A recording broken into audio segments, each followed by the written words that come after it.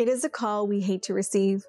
When one of our clients delivers the news that they or someone they love has fallen ill, whether it is cancer, heart attack, stroke, or something else, this is a stressful time. And we know that surviving a serious diagnosis can create an enormous financial burden, and your priorities may have shifted in an instant. We have been through many different life-altering medical experiences with our clients, and Pam and I are prepared to help you with this journey. My dad was diagnosed with Parkinson's at a fairly young age. His disease progressed slowly, but my mom ended up as his caregiver for a number of years. Their journey took them from their family home to a condo, to independent living, and eventually to long-term care. After my dad passed away, my mom followed about a year later. It was a lot for my sister and I to deal with. I still miss them. It may be the first time you are experiencing this, but it is probably not the first for our team. We can provide you with the advice and resources you need, taking some of the stress off you during a difficult time. We're happy to listen. Medical science has allowed us to live longer with severe illnesses, and the future that was once imagined is blurred with a host of questions, concerns, and unknowns, among which is often our finances. A diagnosis also can serve as an incentive to get important financial and legal matters in order, and to think about our long-term finances.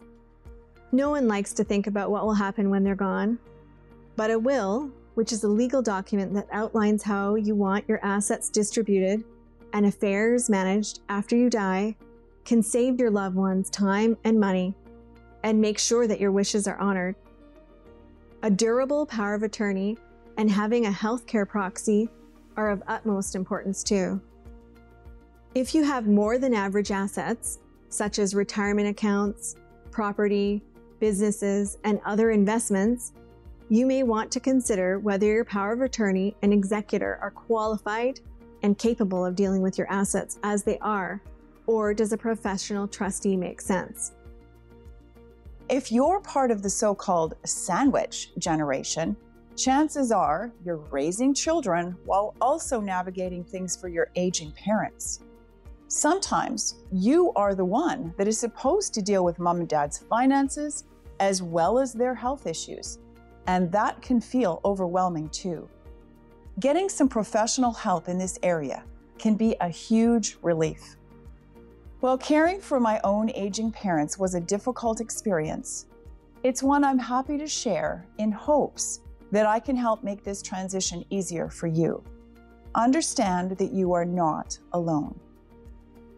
The emotional impact of any medical diagnosis can be dramatic and may make it difficult for you to consider, let alone actually address, other types of planning.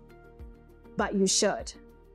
This is particularly problematic because the most important time for you to address financial, estate, and other planning may be soon after you're diagnosed. Later, there may not be energy or time for those planning steps. You also need to know that it is okay to ask for help. If you are the caregiver, it is important to remember to take care of yourself too. At Heart Wealth Management Group of Raymond James, we truly care. We really do manage your wealth with heart. Please give us a call to set up a time to chat. We are here to help.